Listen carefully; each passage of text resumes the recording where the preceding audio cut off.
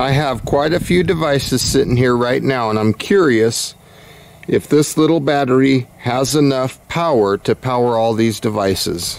Let's find out. Well, hello, good afternoon everybody. Welcome back. Jiu-Jitsu 2000 here today. I'm back. I hope you're doing fantastic out there. In this video today, we have another offering from Goldenmate. This is their lithium iron phosphate battery with a 10 amp hour capacity.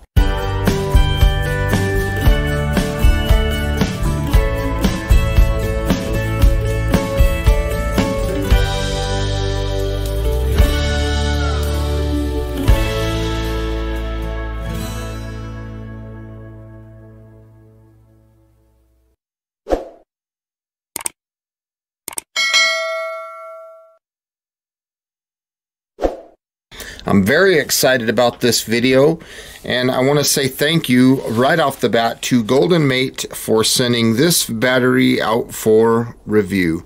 As we can see here, there are some specifications of the battery, so feel free to pause your screen if you want to hang on to any of that information. And without further ado, we're going to get right into this one. So there is a QR code. In case you need to use that, you can scan that using your camera on your smart device. So let's go ahead and open this up, and as you can see, the battery comes packaged very well. There's nothing left inside of the box other than the user manual. Now you can see that the battery comes in this little bag, and that's very nice. It keeps it well protected, so when they ship the battery, it's in this little bag, so very nice. Again, here is a QR code on the back of the battery. Here's a look at the side, and of course the front of the battery. Very nice clean labels. The bottom side of the battery, here's the top side of the battery, and as you can see, these terminals are epoxied very clean. Red for positive, black for negative. So we can just slide these plastic protectors off, and now we can access those terminals and start using this beautiful little battery. So we'll put those in the box, and before we get started though, I do want to take a look at this user manual. So this is the battery pack model LiFePO4, basically 12 volt 10 amp hour capacity. Safer, lighter weight, longer life, higher power, increased flexibility, and wider temperature range. So very, very nice. Now here, the first thing that we see is some more specifications. So any of that information that you might want to hang on to, you could hit that pause button. And then there's some things that you might want to pay attention to. And then of course here is the specifications of the battery. And then right here it tells you that you can wire it 4S or 4P. 4P being on the top there. So then on the back there is some warranty information and another QR code in case you would wish to scan that. Now this battery is a 12.8 volt battery, as you can see, and the capacity, or the size of the gas tank, if you will, is 128 watt hours. Now the cool thing about lithium iron phosphate batteries, and this particular battery, is this one will handle up to 5,000 cycles at 80% discharge. So that is wonderful. That gives you 13.69 years of runtime, drawing it down 80% every single day.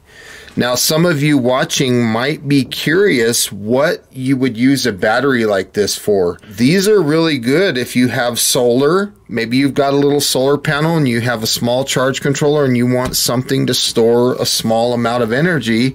You can absolutely use this for solar. Now, what comes to mind right off the top of my head is my micro house that I built. So if I wanted to run lights, charge my GoPro, charge gadgets, run a tablet, run a television, do lights and stuff like that, this battery would be absolutely perfect for that type of an application. And the reason I bring that up is because this is a light battery. It comes in at 2.65 pounds, so it doesn't weigh that much. Where if you look at a lithium iron phosphate battery of 100 amp hour, those batteries are like 25 to 30 pounds. So if weight is an issue, but you still want to get some things done, you can absolutely do that with this small battery. Again, lighting around camp, children's toys like those Power Wheels and little electric cars and stuff that they ride around, little toddlers. This battery would run something like that. It can run a fish finder.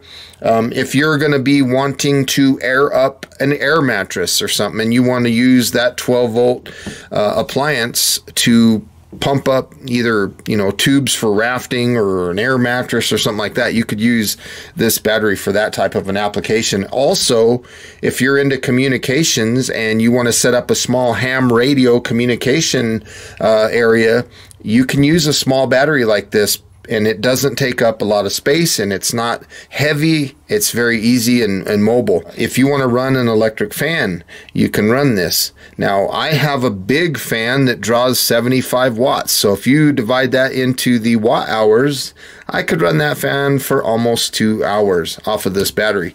And I know that doesn't sound impressive, but let's not forget the small form factor, the small size, and the lightweight of this battery. Electric scooters too, you could run that. You can run a TV for a long time. You could probably watch 2 full-length movies on this battery. A laptop computer. So my computer, my laptop is a gaming laptop, and I use it for video editing, and it pulls about 75 watts. So I would run my laptop for about an hour and a half on this battery. Again, charging your phones, your tablets. Here's another thing that you can think about. Security cameras. They often run on 12 volts. So if you got cameras around your premises and you don't want people sneaking around, you can use a battery like this with a small solar panel, and this is very discreet, very easy to hide behind a rock or something like that, and it'll power your cameras. Also, home alarm systems would work very well with a small battery like this. Now, this does have a 10 amp BMS on board the battery, so that gives you lots of protection systems. You have overcharge protection, you have over discharge protection, you have over current protection, short circuit protection, you have high and low temperature protection. So those protection systems are very nice having a battery like this. Now, you can run the discharge rate of this is 10 amps. So that is fantastic. Now, another cool thing that I like about this battery is it has a very low self-discharge rate. So what that means is I can fully charge this battery, put it away, come back a year later, and this battery is still going to have the majority of its power still ready to go. Now, as it showed in the user manual, you can wire this 4 batteries in series or 4 batteries in parallel. Now, if you're going to run 4 of these in a series, you could have a total voltage of 51.2 volts. That is fantastic. Now, if you're going to run 4 of these in parallel, you can quadruple the amp hour rating and have 40 amp hour of capacity.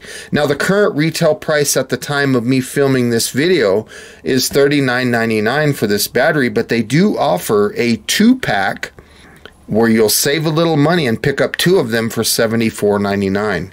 Now, the dimensions of this battery, it is 5.94 inches wide. It is 3.74 inches tall and 2.56 inches wide. And again, it will handle up to 10 amps of continuous discharge. Now, the maximum charging input that this can take is 5 amps. Okay, let's get out the old multimeter and let's go to volt direct current. We're going to get this thing fired up and we will take a look and see what kind of voltage we have in this battery. 13.33 volts is what it has right now. So I'm going to go ahead and get this bad boy charged up. So as you can see here, I have a small ETFE 25 watt monocrystalline solar panel. I'm just going to take these little alligator clips here And I'm going to plug them right into this battery, and we'll let this bad boy charge. It shouldn't take long. It's a small battery. Very simple, easy setup. Okay, this battery has had a little bit of time to charge, so let's go ahead and see what the voltage is now. 13.54 volts DC. That looks good. Now I can use this battery. Okay, right now I have a very simple system. This is an off-grid solar system using this battery. So I have a 25 watt solar panel. I've got my little Renogy 10 amp Wanderer charge controller, which will support a lithium iron phosphate battery. I am running a 500 watt modified sine wave inverter.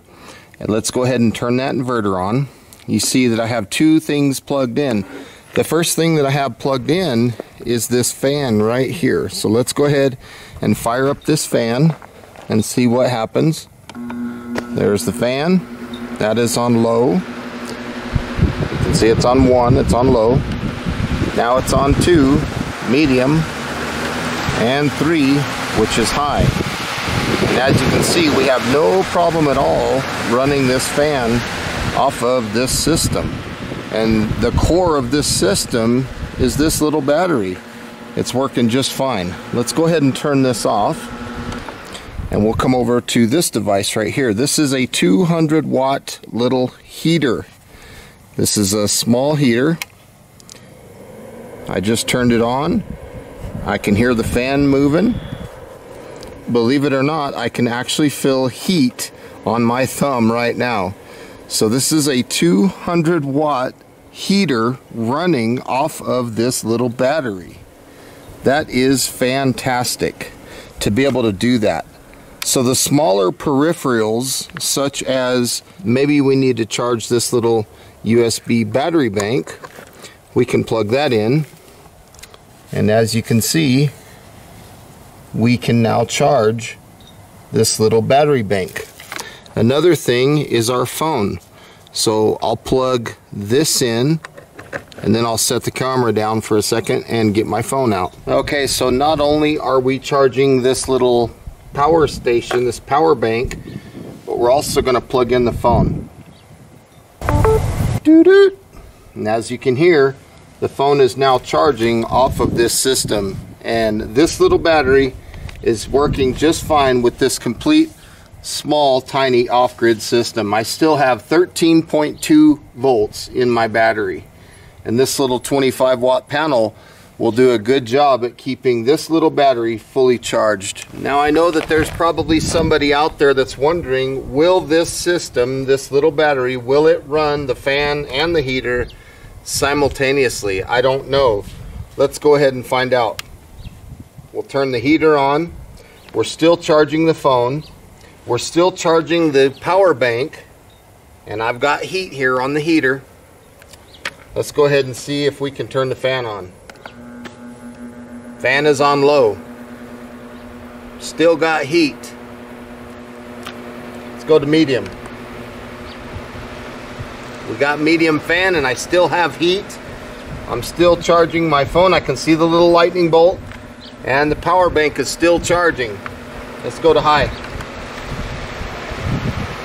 Still got heat. I'm on high.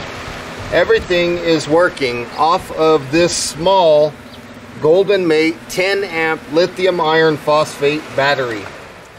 Folks, that's an impressive mini system. This is a mini system, but to get all of this going off of this little 10 amp battery is very, very impressive. So hopefully this gives you guys an idea of some of the things that you can use a small battery like this for. You can build yourself this little system. It doesn't cost you that much.